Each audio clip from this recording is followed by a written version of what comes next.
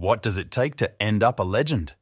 Is it sheer skills, relentless willpower, or perhaps something deeper, hidden within the fabric of one's soul? Bruce Lee in motion. Bruce Lee, it turned into a fusion of a lot of these factors and greater. He wasn't just a grasp of martial arts. He became a logician, a visionary whose thoughts transcended the confines of the dojo. Bruce Lee's iconic quote, "These words echo through the corridors of time, resonating with seekers of information and fact." But what do they simply imply? To Bruce, being like water supposed, adapting to any state of affairs, flowing effects with the rhythm of existence.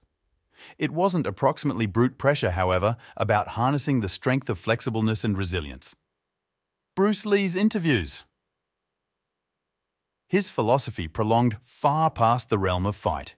It was a way of existence, a course closer to self-mastery and personal increase. Bruce Lee believed in the significance of self-expression, urging others to include their proper selves without worry or hesitation. Bruce Lee practicing martial arts. He understood that true energy lies not in bodily prowess on my own, however within the capacity to encourage and uplift others. Bruce Lee's grave. Today, Bruce Lee's legacy lives on, his teachings serving as a guiding mild for generations to come. So the following time you locate yourself going through challenges in life, don't forget the phrases of the grasp himself. Be water, my buddy. Thanks for looking, and until next time.